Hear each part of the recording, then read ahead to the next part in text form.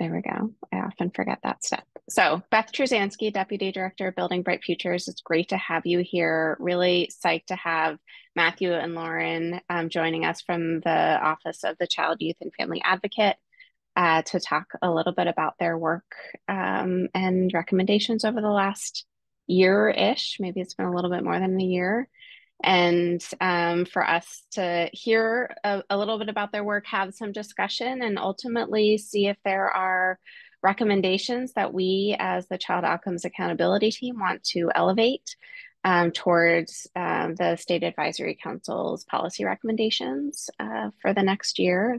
That is kind of the time of year that we are in. So I will invite folks to make introductions in the chat. Um, we are thrilled to have you here. Again, this is really a cross-sector group that stewards goal 1 of the VCAP, which is all children have a healthy start. And there's so much to that goal.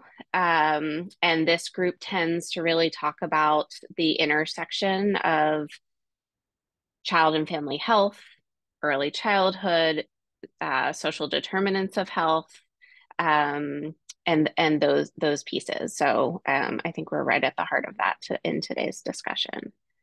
So I'm going to pause and see if there's any openings that I'm missing, any intros. Okay. So I'm going to hand this over to Matthew and Lauren. They're going to share a little bit about the work that they've been doing. We can keep this fairly informal. If you have questions, Matthew said just jump in, and we will have discussion and recommendations. I do also want to note that we know that this meeting, there's a little bit of overlap and conflict with the panel that BBF is hosting with family leaders. And so if there's an opportunity to end a little bit early, we will do that so you can migrate over to that. However, both meetings are being recorded, so you won't miss out. So with that, Matthew and Lauren, thanks for being here. We appreciate your time. Thank you. Yeah, and I'm just going to hopefully not merely attempt, but actually succeed in sharing a PowerPoint real quick or a presentation. But while I'm doing that, I'll just introduce myself. My name is Matthew Bernstein. I was a teacher, a high school teacher, and approached this work and also studied history. I have a master's in history and approached this work kind of through but through a social justice lens, and a lifetime of trying to think about how to work for justice, essentially, and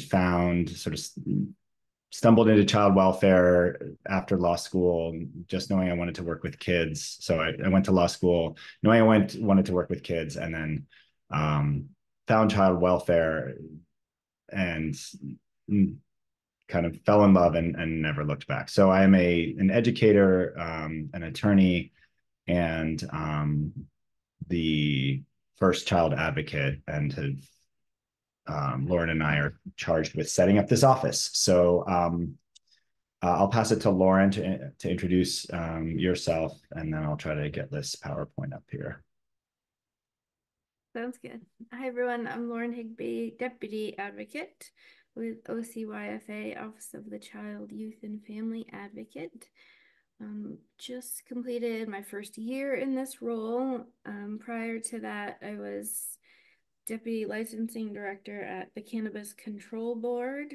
So I was like, ooh, let's go try something new, because previously I was with DCF Family Services Division in Residential Licensing and Special Investigations Unit, RLSI, and worked on licensing, regulating residential treatment programs, commissioner designated shelters or youth shelters, and then child placing agencies, both private foster care and adoption agencies. Previous to that, I worked with a VCRIP program in Brattleboro Youth Services, which is now Interaction. VCRIP is Vermont Coalition of Runaway and Homeless Youth Programs. But other than that, I worked in child welfare in Philadelphia and in Chicago, and And much like Matthew said, my first internship at a small foster care agency on the south side of Chicago just sealed my fate. So I was in it forever. And every time I try to leave, I get pulled right back. So nice to be here. All right. Thank you, Lauren. So, oh boy. So I'm going to make sure that this is working correctly. Let's see here. If I go to slideshow here. All right. So are you all seeing just this big slide here? Okay. I'm a little, yeah, Zoom's screen sharing is still a little foreign to me. It maybe always will be. Anyway, okay. So this is us. We have a long name that people, you can just think of us as the Office of the Child Advocate. That's the simplest way. And we are child and youth centered. So advocating for children and going outwards towards the community. So here's a little agenda for reference later. Okay, so this office was set up by statute in 2022. The governor signed the bill that created this office, which I think is important, honestly. So here is our charge. Oopsies, sorry about that. What I need to do is minimize you all because you're in the way of my slides. Okay, I don't know how to do that. Every time do you all know how to minimize on the side the little boxes? Oh, I guess I can go up here. All right, So perhaps if you go to the top right, there's a view option. Perhaps there is.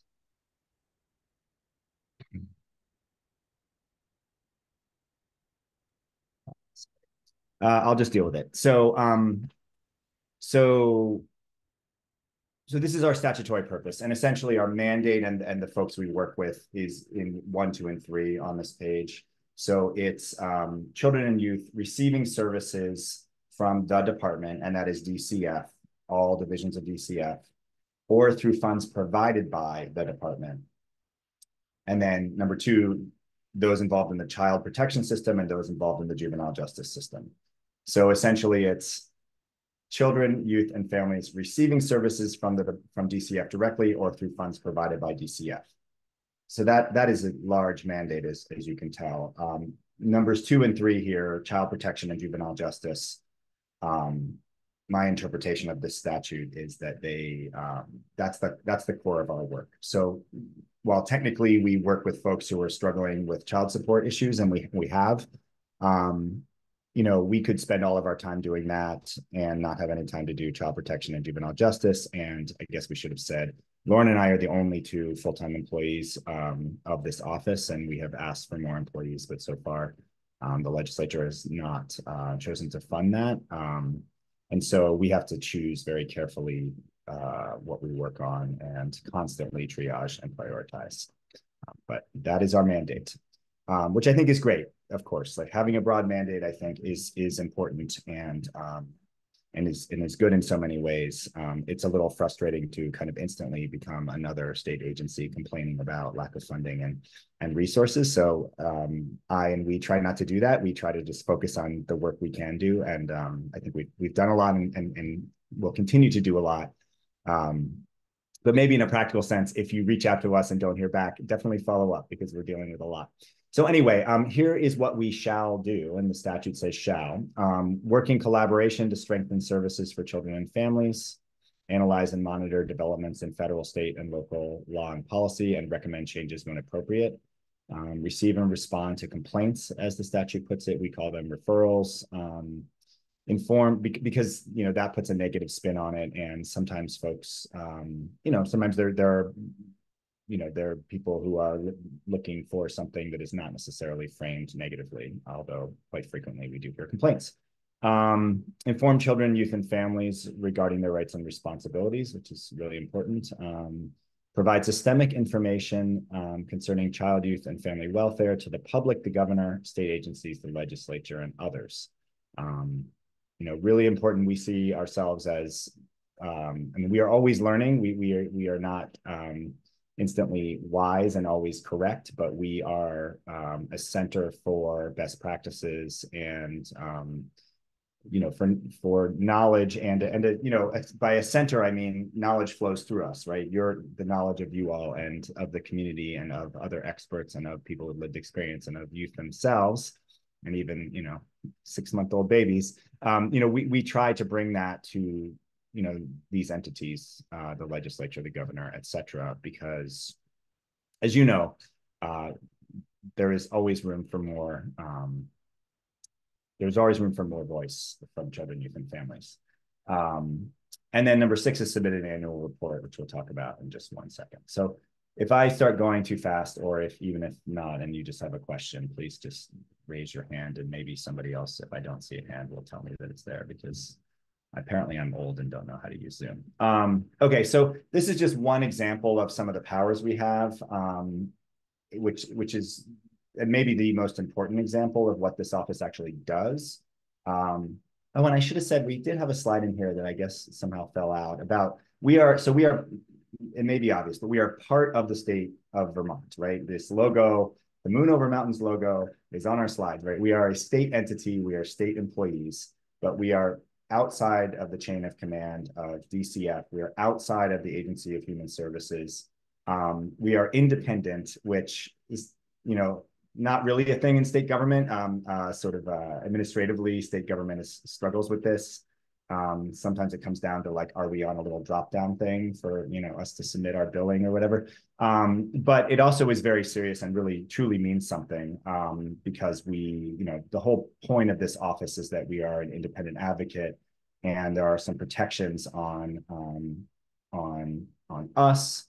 I'm appointed for a 4-year term, nominated by the governor, confirmed by the Senate, and then can be removed essentially only for cause. At the end of the 4-year term, the governor can appoint somebody new, and then Lauren is an employee of this office, and depending on who sort of serves at the pleasure of the advocate. And I'm quite happy she's here.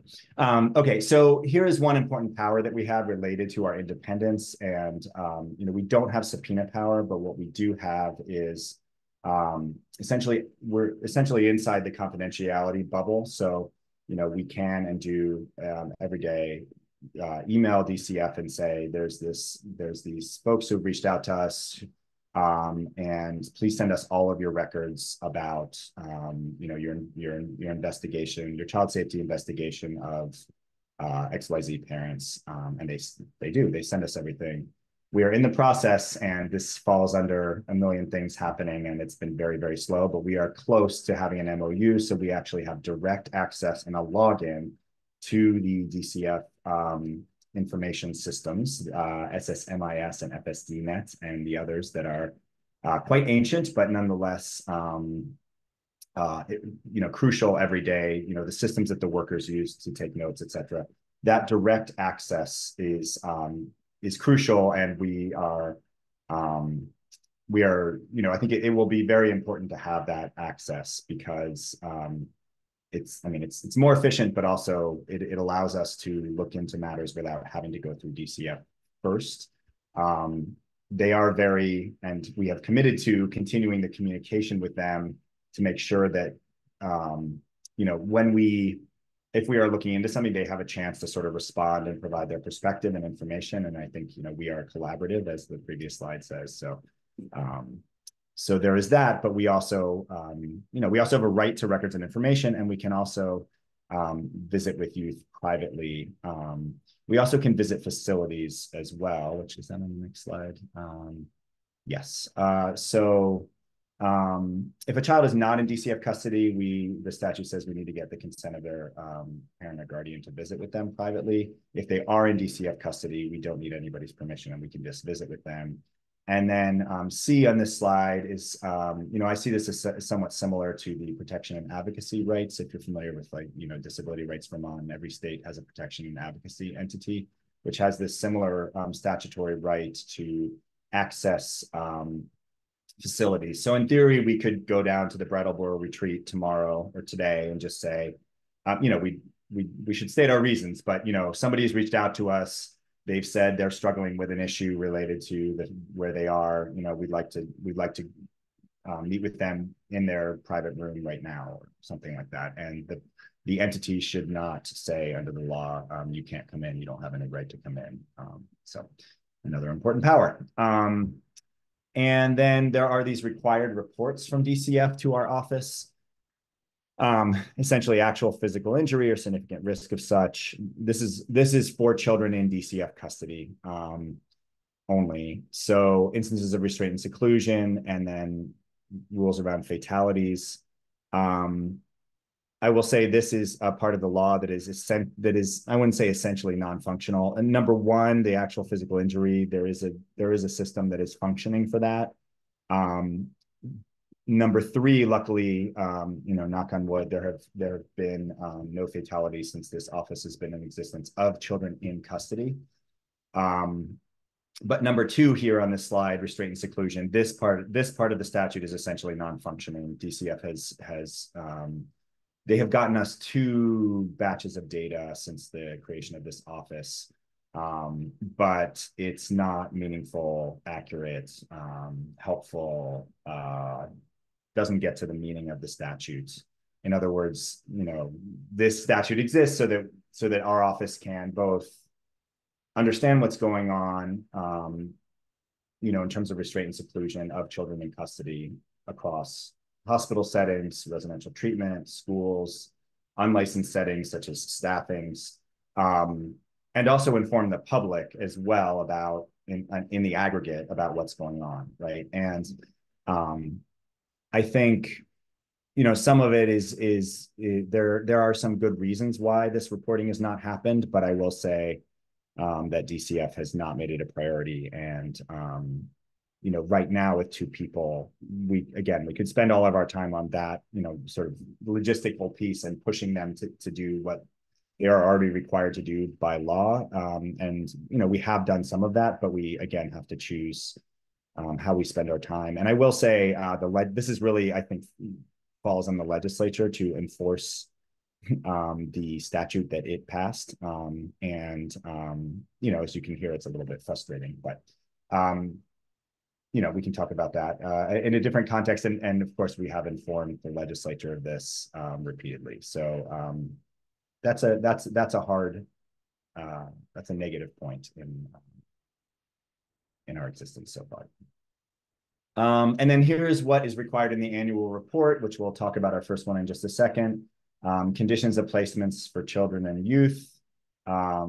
Sorry, I should start at the beginning. So each December 1st, we shall submit to the governor and the General Assembly, aka the legislature, a report addressing services provided by the department, again, that's DCF, including conditions of placements for Vermont's children and youth, findings related to services for and assistance to children, youth, and families within the child protection and juvenile justice systems, recommendations for improving those services, and then data disaggregated by race, ethnicity, gender, geographic area, disability status, and any other categories. And I will say, just because we haven't mentioned it so far, racial justice is a centerpiece of what we want to do. Disability rights are hugely important. And in child welfare, gender is obviously massively important as well. And so I think I just wanted to flag that here. And in our report, we give a lot of data about those based on disaggregated, as it says, by those attributes. And,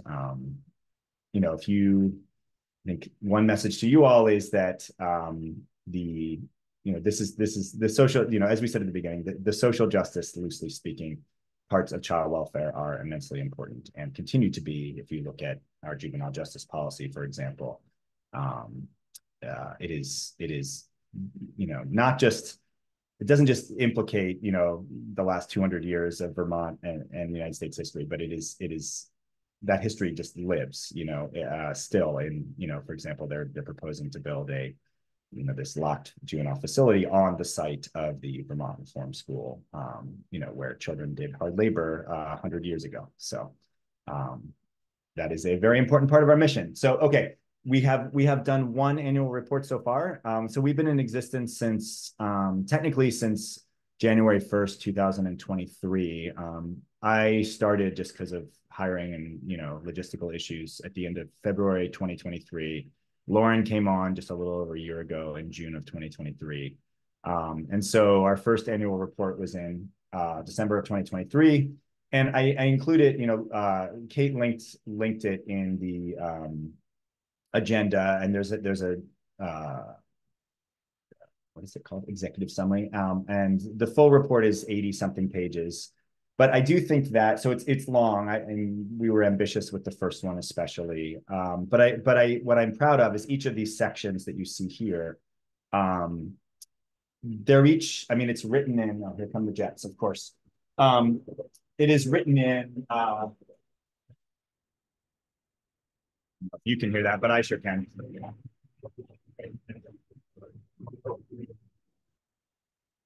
I'll get my headphones if it gets too bad. It is written in plain language, and one thing that I guess I wanted to say as a sort of overall piece of feedback is, I think the fewer acronyms.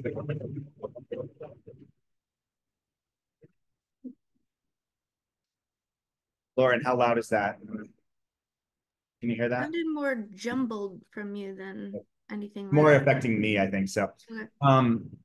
Is just being clear about what's at stake here and trying not to talk in acronyms, because I think one huge problem with what's happened in the child welfare system everywhere, but also in Vermont, is and we've been experiencing this week, right, and all the time, is just the amount of sort of administrative terminology and kind of bureaucracy and like procedure that really gets in the way of what's truly important, which is healthy, strong, and happy kids, right? So anyway, here's this sort of conditions of placement, and then we have a findings and recommendations section. Yeah.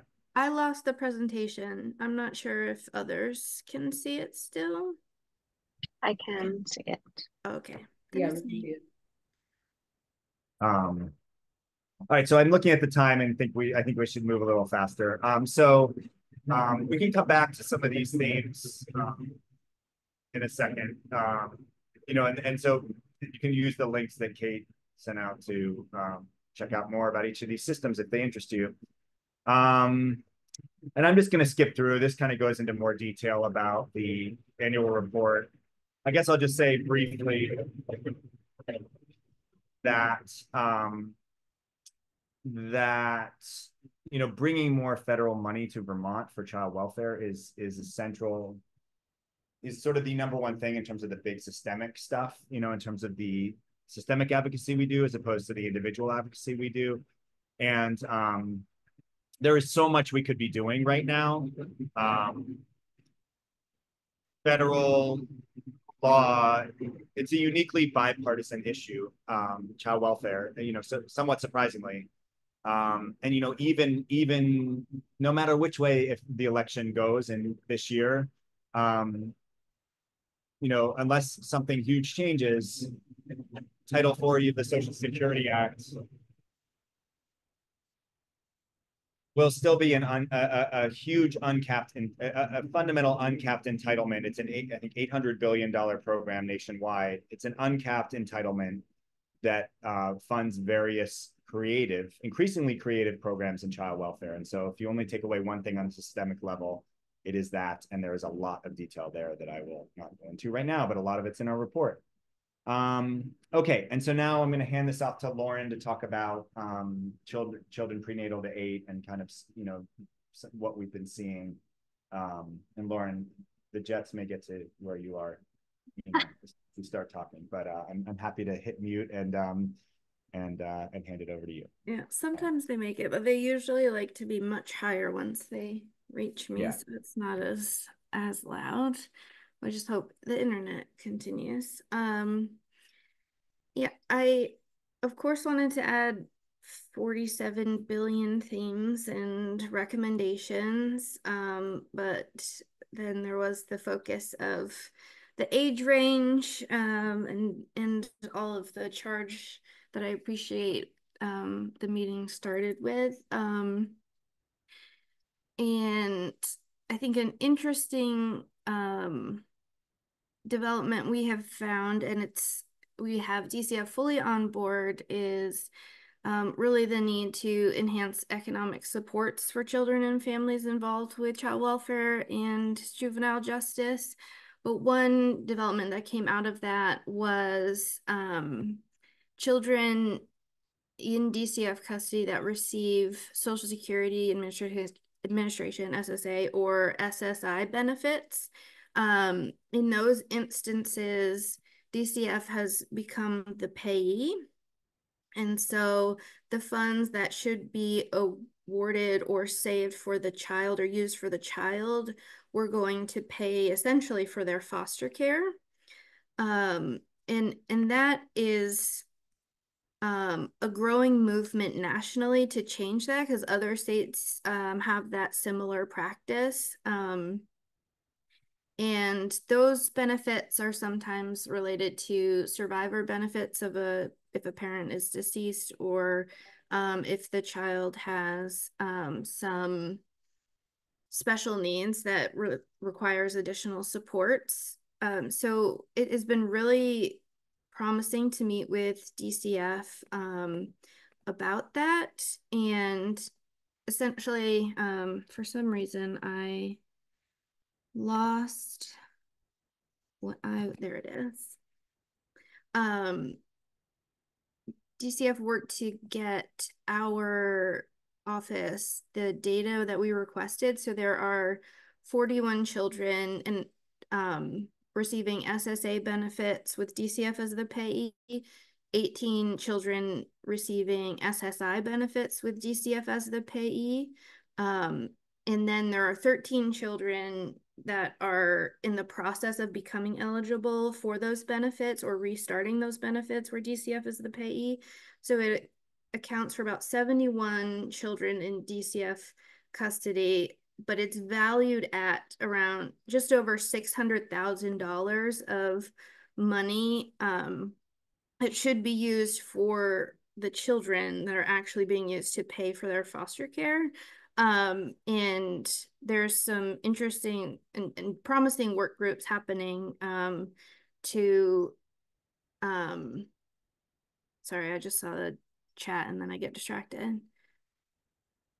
Yep, the commissioner, deputy commissioner, and I don't know her title, the money people, right? At in FSD.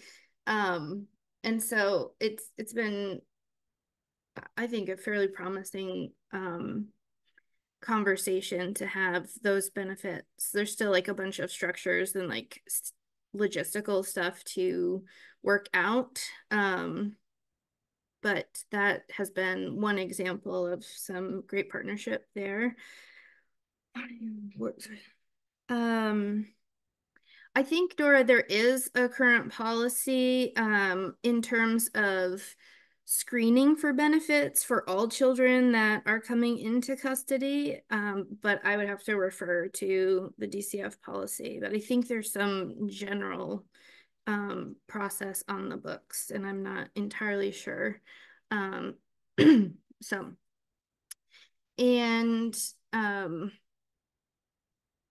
think another theme that's coming out, I'll just read through it. They're all the ones that are currently swirling in my head right now, right? Of that children and youth that have aged out of DCF custody and now have their children having some level of DCF involvement. I've seen that in terms of youth that age directly out of residential programs to homelessness.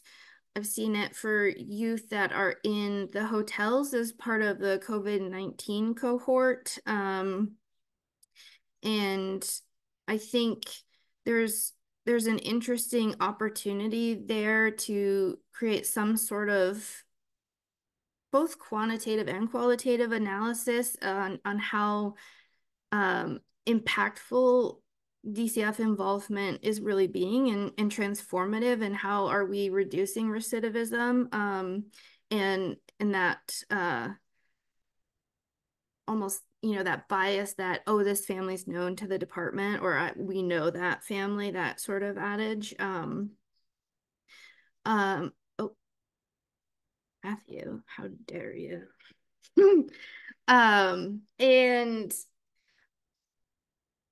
this kind of just coalesced this morning actually in my head in terms of the importance of summer programming. And that could be like, because I am a parent and it's summer camp chaos, right? And then also, as a previous regulator, camp is terrifying because it's the most unregulated space that we send children. And can I just throw up about that?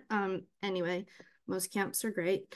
But what I'm seeing is that summer programming is impacting a child's availability to return to kinship placement from residential, right? So like, how do we support a kid returning home or to a kin provider and have the necessary supports before school starts in August or September, for example? I think we also have seen it in terms of if there's a school-aged child or even a kid in daycare and there isn't consistent summer programming, but we need to have some additional supports for safety planning purposes, what is available for the child and for the family. And then another example we saw was there was a young child, I think 4 or 5, and the daycare saw the importance of having a one-on-one support for him, but the funding had run out. There wasn't additional summer programming, so they had to write a special grant in order to have sufficient summer programming for this child. So I would call that an emerging theme because like I said, it's starting to coalesce in my head, but I really think it's an overlap in our work here. And another large, huge, ongoing, unending theme is the issue with parent-child visitation and how we integrate youth voice, child voice into that. Even, I know probably not prenatal is going to use a child voice, but right, like an 8-year-old will be very verbal in some instances about who they want to visit with, who they do not want to visit with. And we're seeing that in terms of how do we have safe parent-child visitation and contact both in family court and in domestic dockets, so outside of the CHIN system. And that has I have been surprised at how many families have contacted our office, like through divorce proceedings or custody battles, trying to navigate an appropriate parent-child visitation program with or without DCF involvement. And I really think there are ways for our system to integrate the use of child voice in a way that is not traumatizing. I think this theory, this idea that has kind of permeated the system that any child testifying is gonna, traumatize them to the end of time. Like I think we need to reevaluate that sentiment and find creative solutions to really hear what the children want. Similar to summer programming, I think the limitation on PCP and this psychiatry wait lists is also impacting transition. So when we have children that we want to get out of residential program or an acute inpatient unit, the emergency department, there are some challenges in terms of the timeliness and in the support a family could have given those wait lists. I'm checking the Hey, Lauren, chat. what's PCP? Just in case. Primary care physician. Oh, thank you. Okay. Oh, you're welcome. Um, And another point that we've sort of connected about is the restraint and seclusion lack of reporting. And given my time at residential licensing and special investigations unit, I think we have to just acknowledge and accept that children up to age of 8 or 8 and below are being restrained, even if we call that a physical escort, or it's not, there are ways that the children are being restrained inside regulated settings and outside regulated settings. I reached out to AOE to try to understand the Agency of Education. I'm sure you know that, but just for the recording too, in terms of like, how do they track restraint and seclusion of children in DCF custody? And they said they do not. So that's a bit problematic, because I think there's also some assumptions that come with restraint and seclusion of like, only kids in residential are going to be restrained or experience seclusion, when really across multiple settings, children could have that experience, based on the varying definitions and regulatory oversight of those settings. So I think really for Vermont to understand the significant amount of times that children are being restrained and secluded, we should really advocate for some common language, common definitions, and reporting and data collection, so we can move from there. And then what I'm excited about for our office too is some analysis that we're doing with emergency staffings that DCF is completing. And so those are unlicensed and unregulated spaces that children in custody are living in for, 0 to, they can be days on end.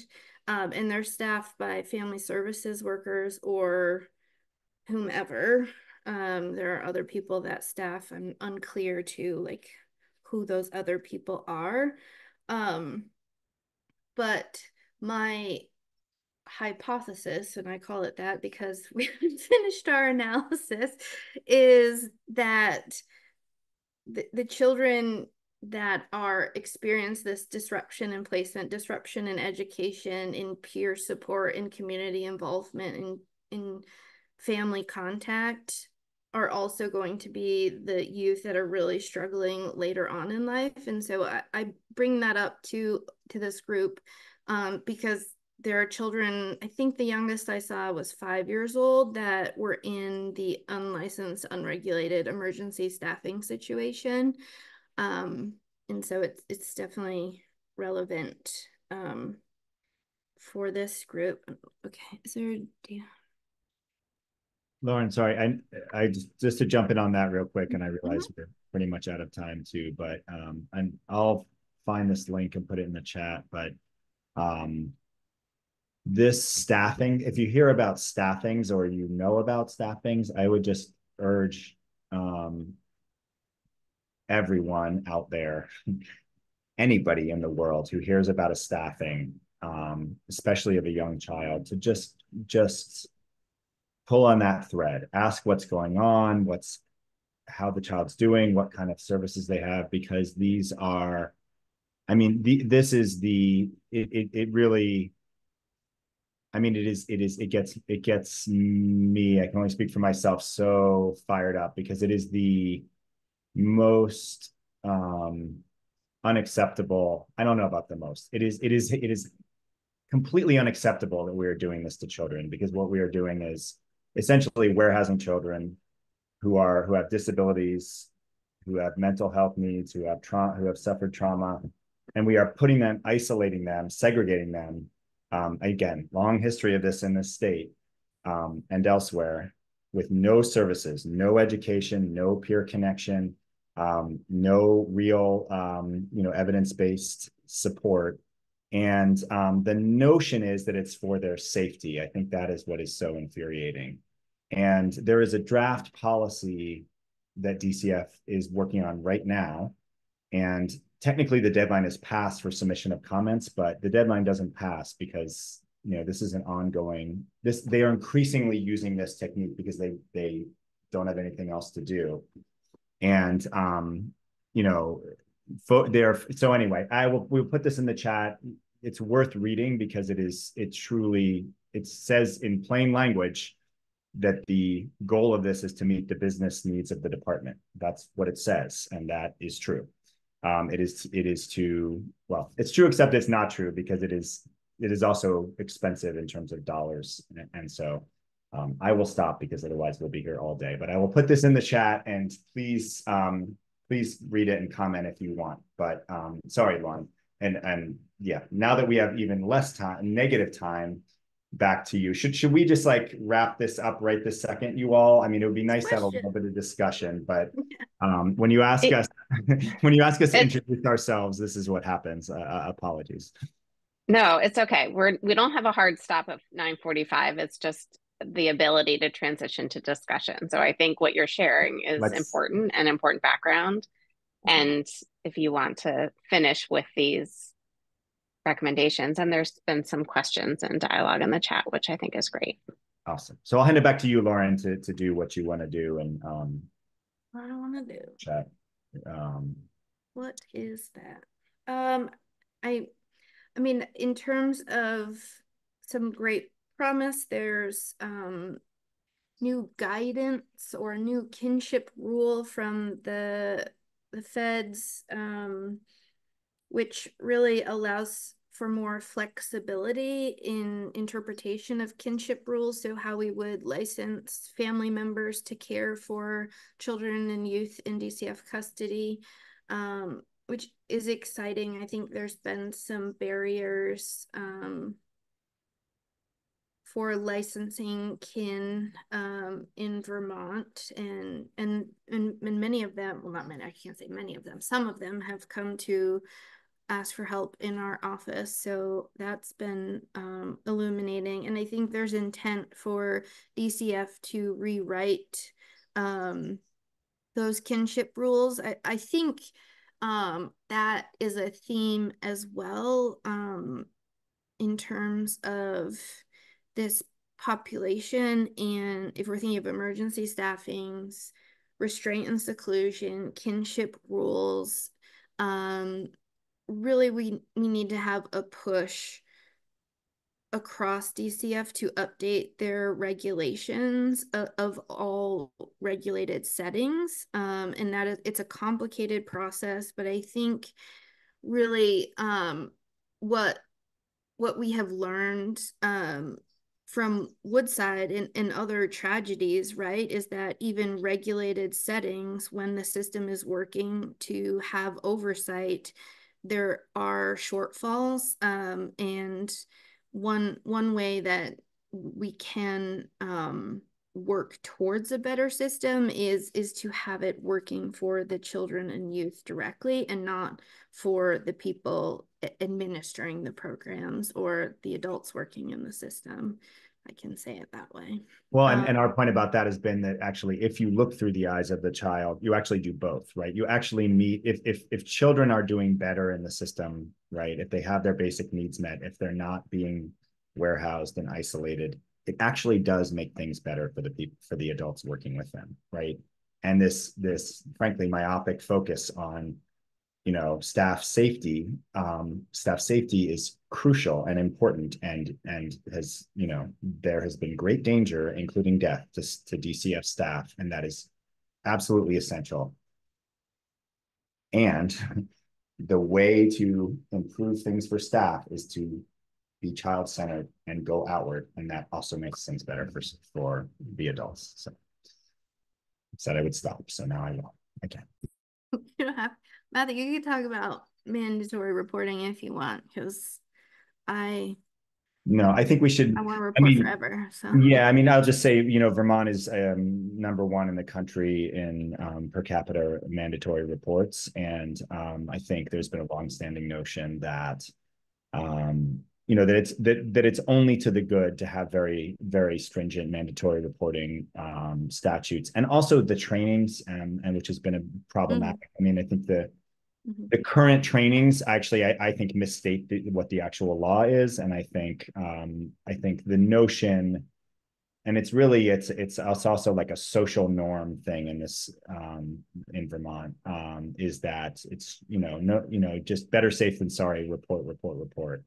And that's I think that makes children more unsafe, that attitude, and I think that is not sufficiently acknowledged. And so there has been, though, and this comes out of the legislature as well, from what happens everywhere, and there's good data on this, including from UVM, that when there's a child death, then there is a strong response, but that response often makes children less safe, not more safe, unfortunately.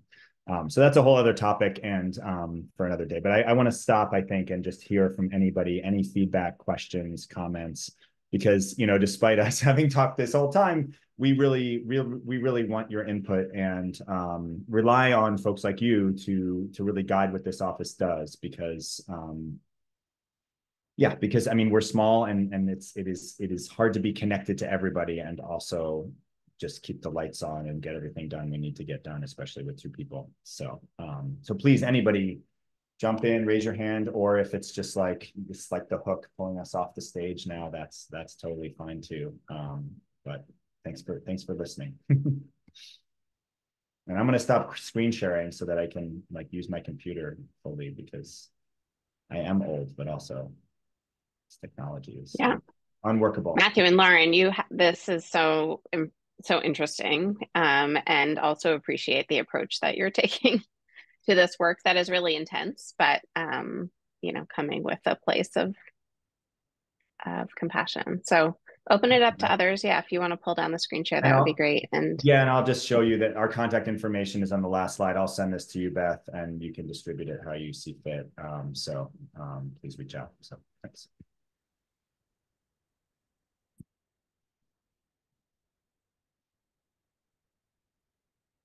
What are we missing from our list, from prenatal to 8?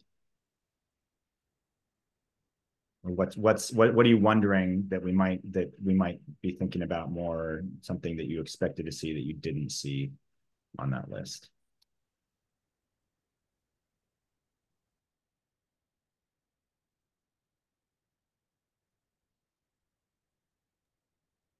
We've already talked about this a little bit, but like plans of safe care, and what as we're talking about prenatal, what supports for pregnant people with substance use disorder looks like.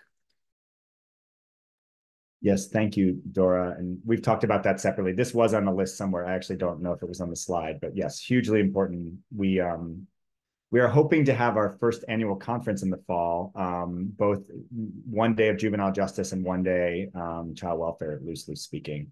And we're hoping to have a presentation about almost exactly that, Dora. But stay tuned. Yes, crucially important, and a huge topic that honestly I would love, if we had another hour, I would love to hear more about your all's experience with that in Vermont, because I don't have a lot of experience with that here. I do in previous work I've done, and it's just so important.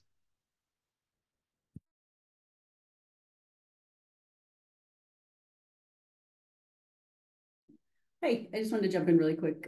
I'm Katie Leffel. I work for Family and Child Health Division. I'm here with Elena Robles, and just talking about the plan of safe care, we work a lot with maternal mortality prevention and also perinatal substance use, and also intersect with the Family Services Division with some work with when children enter custody and making sure that they get adequate and timely medical primary care visits. So this is very interesting to me. But with the plan of safe care, there's a lot of work being done currently around looking at updating it in and of itself, but then also pulling it back into the prenatal period, having it be more of like a care plan kind of approach, as opposed to just strictly for more like the reporting piece of it, actually having it function as it's supposed to function, and looking at the more family ownership of it and things like that, to making it a more useful document. So I would love to hear more at some point from you guys, not necessarily here, but connect in the future. Yeah, please reach out on that, Katie. We'd love to talk about that, and I totally agree with what you're saying. And yeah, I'm not sure DCF. I mean, it depends on who you talk to, but I'm not sure DCF would agree with this following statement, which is, when a department is in crisis, and there are so many boxes to check, and so much regulation, and so much paperwork. When they are in crisis, at best, meeting those checking the boxes is what happens, whereas the actual, well, this is actually supposed to be for safe care and for the health of the child and the parents or the caregivers, right? Yes, that part can often fall off. And so hugely important. Yes.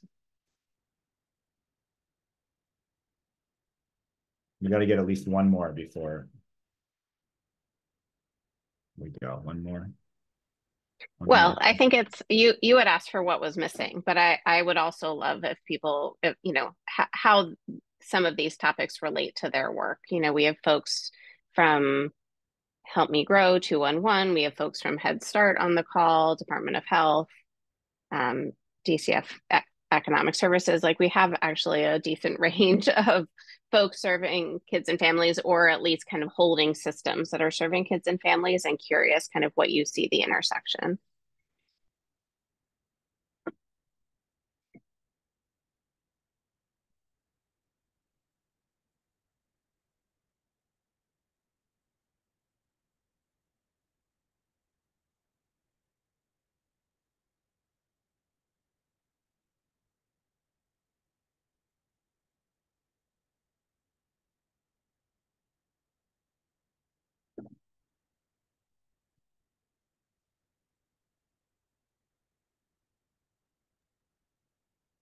No takers yet. People are quiet today. Sit in silence. What do you mean about intersection of our work with the office, or? Yeah, like what I mean, there is so much intersection with your work, Kaya, Yeah, there is. knowing that work around trauma and resilience. So just recognizing that there's rare opportunity for those of us across sector to talk about, child welfare, and how we want to build a better system for kids and families. Yeah, and I think there is a lot of overlap between Matthew Lauren's and my work, but I also think we are we're all, both offices or areas are standalone, so we've been all running at 100 miles an hour. So some of those connections don't happen as easily as we would like. But if you need help planning your conference, it's you're only 2 people, please tap me. I'd be happy to help. Thank you, Kaya. Yeah, I do feel like we're 2 ships passing in the night, Kaya, because we see you and we have a great conversation, and then, yeah, well, when are we going to see you again? Thank you for the offer, though. I really appreciate that, and for the work you do. And yeah, I mean, yeah. So others, please jump in. I guess I just wanted to say one thing, because it's always tricky to get the tone and the balance just right. But I just want to make clear that despite some of the, potentially harsh words that I have had in this call about, DCF systems and other state systems, not just DCF, we truly do see everybody, you on this call, but also, really DCF and the folks who, are working within these systems that I, staffing kids, like these systems that I think are completely unacceptable. The people themselves who are doing the work every day, I have utmost respect for everybody who works for DCF, no question. And that is not to patronize them. It is truly to say, our systems, it is incredibly hard to work within these systems, and we still need them to function in a most basic sense. We still need kids to be cared for. We need people to work for DCF directly with kids. Long term, would I like to see a different child welfare system? yes, I would. But I think just to separate, our approach is we want to work with individuals and acknowledge humans, and truly, you know, it really is a heart-to-heart connection with everybody, because we have to do that to be able to make to really achieve better outcomes for kids. And we have to go big, right? Like I think one thing that drives me crazy is that we tend to sabotage our own power in this, right? We sort of say these systems must be this way because that's how they've been, right? And there is so much that we truly can do. And I think it's a lot really about the adults. You know, so often we point the finger at children and say, you know, you got to do this, you got to step up, you know, you got to make better choices. But you know, what I see in you know, since I've been in this role is so much of it is, you know, adults and all of us and just the whole community, whatever label you want to put on people, realizing the power that we truly do have to transform these systems. And things do not have to work poorly just because they've worked poorly for some amount of time. And it is not easy. we don't transform things overnight, but the way we do transform them is by taking on the big ideas, and by, you know, having the courage to envision a system that actually is better, right? And so that's really what we want to do, and join us. So maybe with that, we can leave off. So yeah. Matthew, I couldn't agree more. And actually, I'm going to stop the recording.